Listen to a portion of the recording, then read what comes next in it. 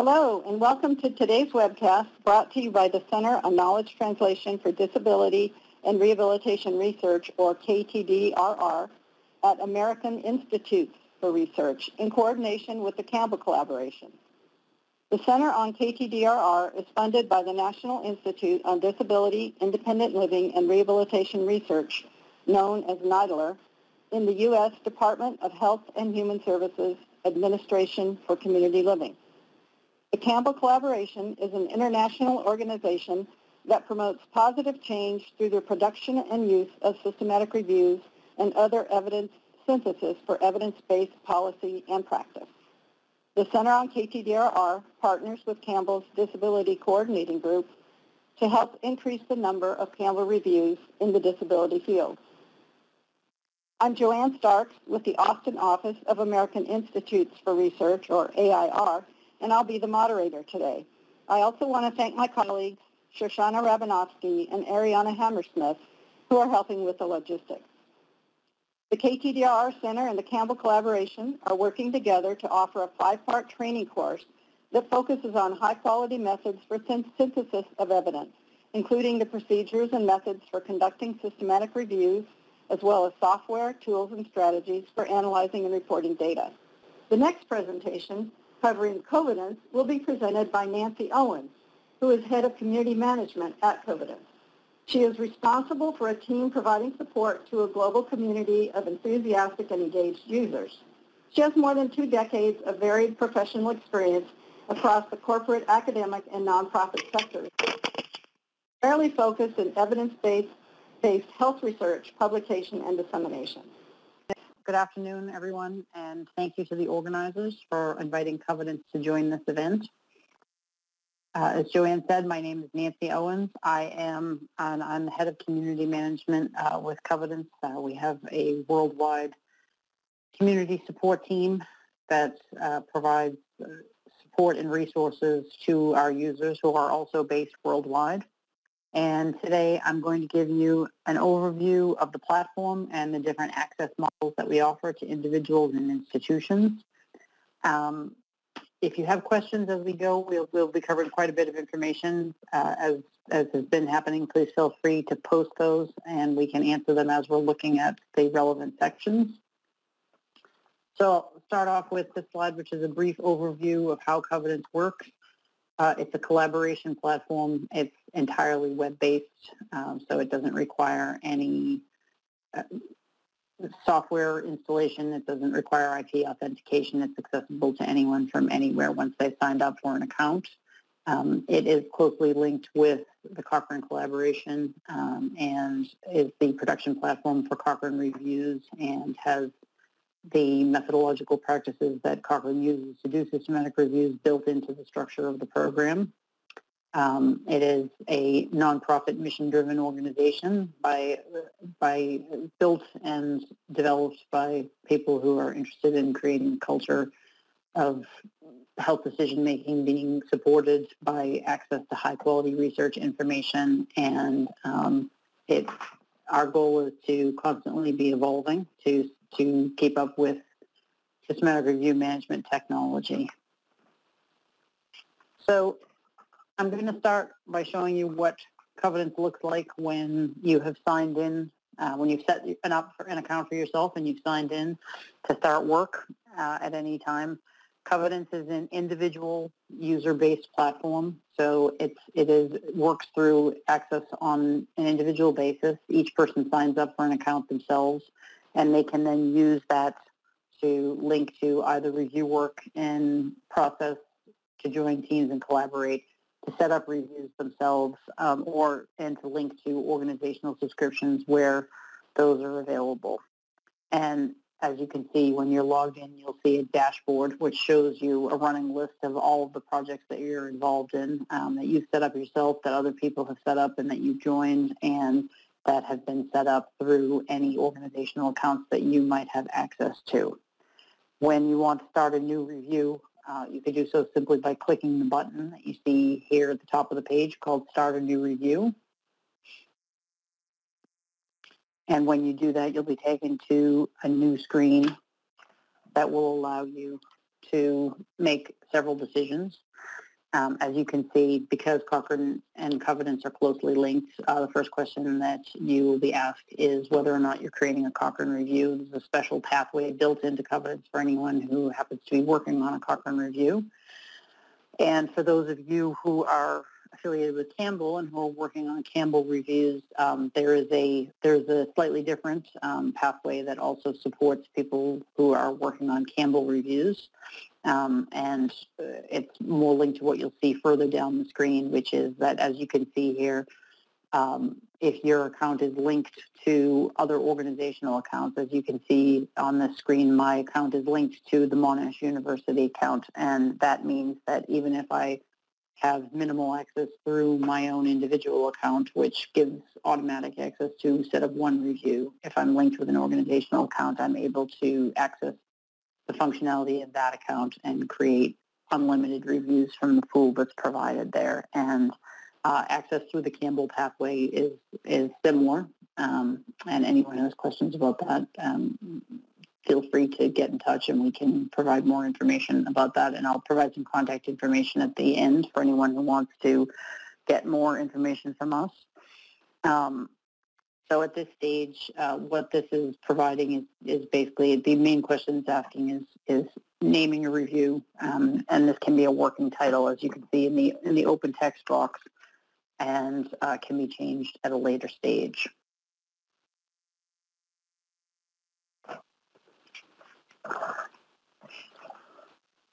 So once you've set up a review project, you'll be taken to the dashboard for the individual review, and this is what you'll see whenever you have a specific review open. And what I'll do now is I'll walk through briefly what the different sections of this are and what they cover and allow the users to do and collaborate with colleagues. Up at the top, you'll see, I will, hopefully the pointer is now working, and you can see first we'll look at the settings, which allows you to set up and configure how the review will work. Next, we'll look at importing references and how that process works in Covidence. Title and abstract screening, full text screening, and extraction, the three successively more intensive stages of evaluating information that is brought into the system for decision-making about whether or not it will be included in a systematic review. And finally, when work is complete, a quick look at the export process and how that works. So usually the first stage that we'll recommend people when they start work is to go into the settings section of the particular review and do any configuration that's necessary in terms of decision-making that's going to affect how the review proceeds. And as I said, this will be dependent upon how many people you have working on the review and what sorts of parameters you'd like to set up. And there are multiple pages here. I'll just highlight a couple, but I'll note that you can see at the top that you have options for review settings, that you can make decisions about how many people are going to be in the review team, as well as team settings about what those people will be able to do. And then there's some pages over to the right that will help you to set up some of the features that are available, and we'll look at those when we actually look at the screening sections. So in this first page, you'll see the review title that was set up at the very beginning point which the review is started. As I said, that's a working title which can be changed. Some other key information can be recorded here about when searches were run, what the search strategy has been used, review citations if this is an update of an existing review, and decision-making about how many people are going to be involved in the screening process at title and abstract screening and full text review. Covidence is set up that people with full subscription access to the platform are able to invite an unlimited number of reviewers to join each review, and they can select a minimum of one person or a maximum of two people to screen each reference. And so what that means is that once either one or two people have viewed any specific reference, then it will be moved from the screening section it's in to a number of other places depending upon the decisions that are made. And we'll see how that looks and how it works in the screening section. So what that means in practice is that if a large number of people are involved in a review, that two people, assuming that's the selection made, will screen each reference, but once they have done that, that it will move, and therefore not everyone who's involved in the review process will see each reference. Obviously, a review team of 2, everyone will see everything, but beyond that, people will do a percentage of the work that's available at each screening stage. And this shows another feature of how work can be managed within Covidence. So you can see here, this is the team settings page, and as I mentioned, you can invite a large number of people. It's not, and that again is not it's unlimited by location or authentication of any kind.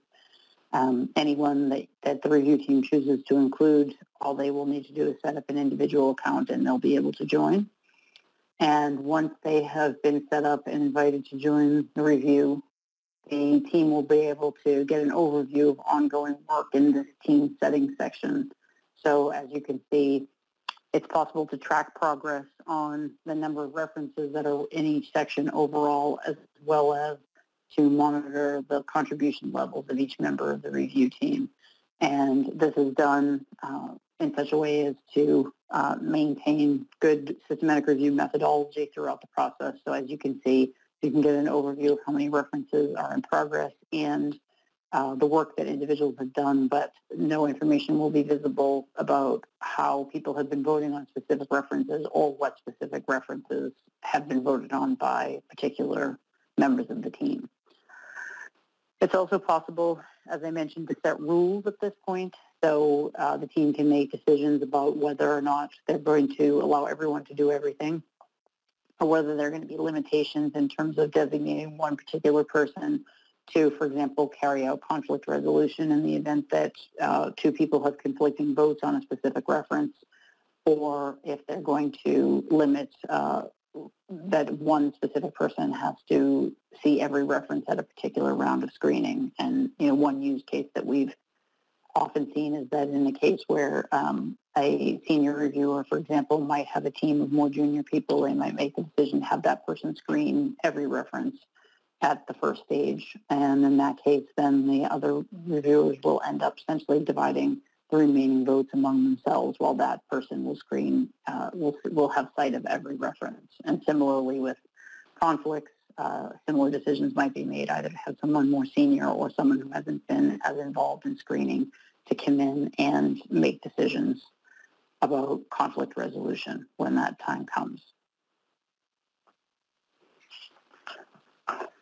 So the next section we'll cover is importing references. Once the review team has defined their research question and developed a search strategy and run it and curated a list of references in a reference manager program, they will then have the opportunity to import that into Covidence. And Covidence allows for multiple rounds of imports into any given review project in order to meet the specific needs of that review. There are some file size limitations on a per import basis, but all of that information can be imported in as many rounds as are needed. And once those imports have been brought in, then reviewers can do some import management within the context of the review project. So as you can see, they can review the list of imports and rounds of imports that have been done here in this import section. They can review any information about references that have been imported that might have been designated as duplicates. Covidence has a built-in deduplication algorithm that will deduplicate references both within the batch of references that's being imported into the project, as well as against any previous batches that have been imported into that specific project. So as you can see, it will identify when it has identified a duplicate reference, and the review team can then use the check duplicates function to open that up and check them against each other and make decisions about whether or not they agree with the algorithm's assignment of duplicates and whether or not they want to designate them as duplicates in agreement with the algorithm or import them for further scrutiny. And once assessment of the import has been completed, then the list of references is fully imported into the platform, and the review team can begin accessing the list of references and begin title and abstract screening. References can be imported into any stage of Covidence that we'll see today, but the usual workflow is that most people will import into title and abstract screening in the first instance. And this is the view that people will see when they open title and abstract screening. They will see the information that's been imported displayed in a list of references, and they will have the title and abstract information in front of them and can make, at this point, a straightforward yes, no, or maybe decision about whether or not they think this information is valid for the research project that they're trying to do. Once they've voted on the information, this reference will disappear from their screening list, and depending upon how the review's perimeters have been set up and what decisions have been made, it will go to one of a number of other places. If they are the first person to vote on it, it will go to the awaiting other reviewer list. If they have voted no for the second time, it will go to a relevant references list and be removed from further consideration. If have voted yes for this as the second person, it will go to the next section, which we'll see in a minute. And if it is in conflict with the previous vote, it will go to the resolve conflicts list for a conflict resolution decision. And when screeners are working, these numbers will be dynamic, and the lists will update in real time so that simultaneously members of the same review team can be screening, and those references will be moving in real time depending upon the decisions that are getting made. There are also a couple of features which I'll note here that you can see.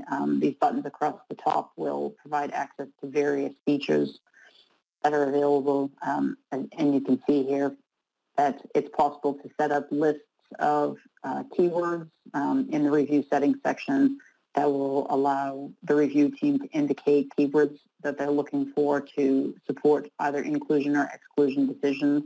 You can see here that these are inclusion keywords that have been highlighted in green. Exclusion keywords will be highlighted in red to facilitate the screening process and help reviewers to find the key information that they need quickly. You can also pre-populate lists of inclusion and exclusion criteria, which are then accessible by clicking on the Show Criteria button to allow reviewers to refresh their memories on what they're looking for as they work through the screening list and make consistent decisions.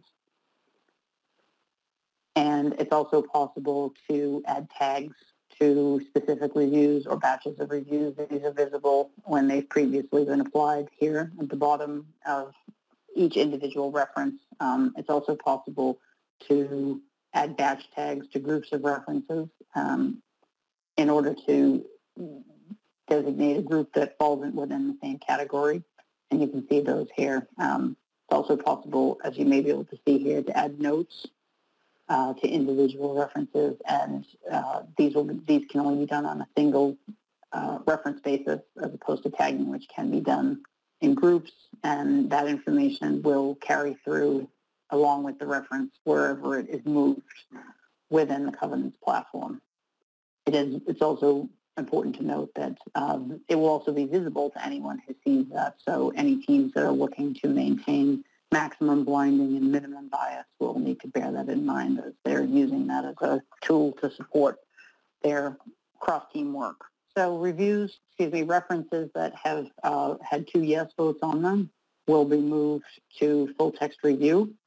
And as you can see, this interface is fairly similar to what you'll see in title and abstract screening. It's a more in-depth decision-making process, as most of you will know. And so at this point, the decision changes from yes, no, maybe to include or exclude. And the key feature that's available in Covidence in this stage is that it's possible to import the full text of the relevant study. PDFs that go with the relevant references can be imported here so that they're easily accessible for the reviewers to refer to in order to carry out full text screening and make inclusion or exclusion decisions. And one of the features of Covidence that's available with a full subscription to the platform is the bulk upload PDF, which facilitates for large numbers of references being screened at this stage, facilitates the process of uploading PDFs for references in bulk from a reference manager program. The third and most intensive level of screening that's available is the extraction section, and that provides screening possibilities for both quality assessment and data extraction. So this screen that I'm showing shows what the quality assessment framework looks like when screening is underway. So you will see here that, again, you'll still be able to see the full text of the study in question that's accessible for reference, and it's possible to toggle back and forth between that and the assessment framework that you can see here. Covidence supports a built-in Cochrane risk and bias quality assessment or allows the review team to set up a custom risk and bias assessment if they prefer to do that, and they can then use this access to this full text study to make assessments and judgments about what the quality assessment and the risk of bias is in this particular study. They can also use this to complete data extraction. There's a built-in data extraction framework, as you can see here, with these preset sections for identification, methods, population, interventions, and outcomes, all of which have some preset sections for the information that's likely to be typically collected during the data extraction process, and also allows for a good deal of customization, allows the review team to add multiple text boxes, free text boxes that they can designate and label as they need in order to meet the specific needs of their review project, as well as make customizations in terms of the kind of data they're extracting, which covers any kind of numerical data and can also be customized to gather qualitative data, and can be anything from, as I said, numbers, percentages, to free text, to capture qualitative information as the review project dictates.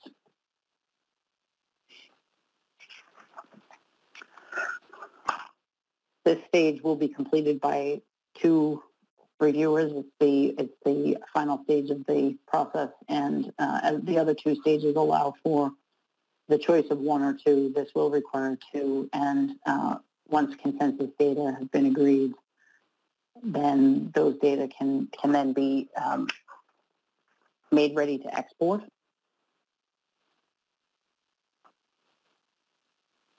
And as with importing, information and references can be exported from Covidence at any stage of the process. The review team can select what they wish to do. If they have completed the full process of quality assessment and data extraction, then they can select to export that information and can export data. And as you can see, they can choose from several different reference manager formats to support the work they're going to do next. If they are exporting data, then they can export that as a CSV file for Excel, which you can see here.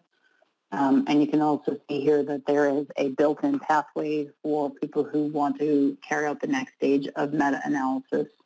If they're doing Cochrane or Cochrane-style systematic reviews, there is a built-in pathway to export information from Covidence and import it into Cochrane's Review Manager software to support the next stage of the meta-analysis process.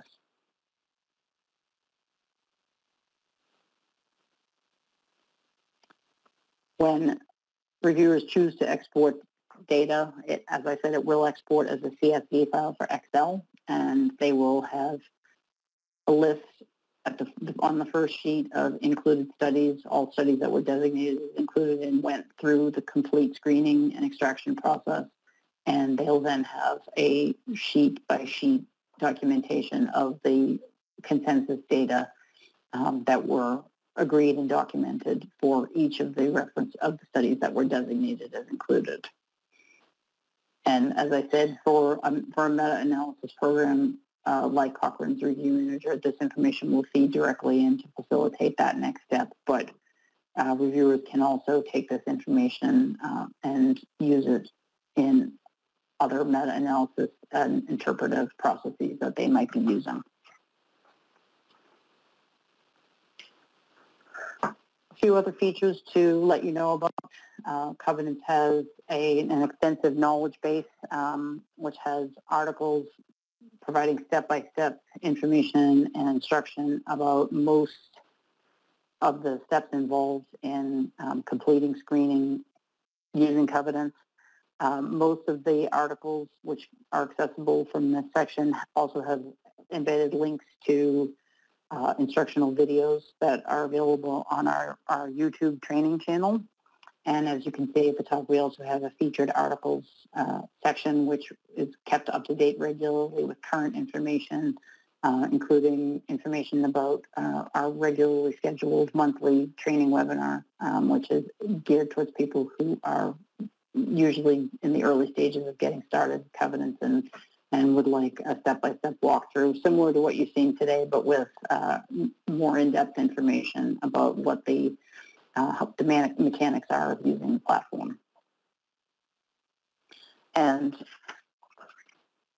this screen takes you back into what things look like on the platform, and I'll just note, since you can see this visual, that when you're logged into the Covidence platform, you can see this blue header bar from anywhere inside the platform, and you'll always be able to see this question mark icon, and that is the way to access Covidence's knowledge base. It is a separate website, but it is accessible from anywhere within the platform by clicking on that button.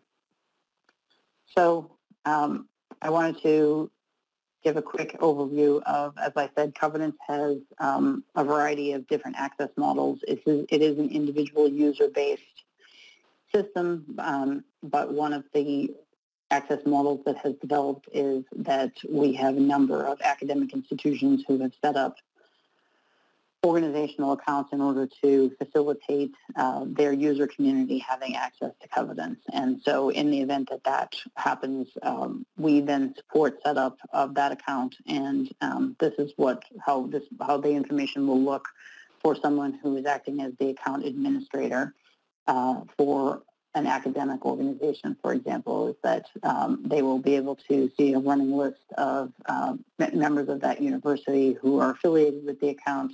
They'll be able to invite people to join the account, and they'll be able to keep track of reviews that are set up. I showed you earlier when an individual user is affiliated with an academic account, they're able to set up a review using access to that account, and when they do that, that review will then appear on this reviews page so that the organizational account develops a repository and is able to see an overview of ongoing work that's being carried out by members of their user community. And this provides an overview of Covidence's access model. Covidence is freely available on a trial basis, so anyone who's interested can sign up for an individual account, and that will provide access to a free trial review. We have single and package subscriptions for individuals, and for the institutional access model that I mentioned, we will work with individual institutions to tailor a subscription that meets the needs and the size of the institution. So that covers how the platform works and how our user community accesses it. If you have further questions, we encourage people to sign up. It's free, and there's no bar to signing up for an individual account. And when you do that, as I said, you will have access to set up a trial review. You'll also have access to a demo review, which is built into Covidence's platform, which provides a sandbox to actually work on moving references and practicing the screening processes and how they work. It's populated with live data, so it's possible to try out the variety of functions that Covidence offers without having to worry about doing anything with real data that you might want to use in a project. I've also provided a link here to our knowledge base, which we saw a few minutes ago, which is also freely accessible if you want to go and have a look. The main email address for our support team The community management team that I'm part of is support@covidence.org, and we're happy to answer questions at any time about anything you may want to know about the program, whether it is how to access it, how to carry out a specific function, or how it might work for the type of research that you're doing.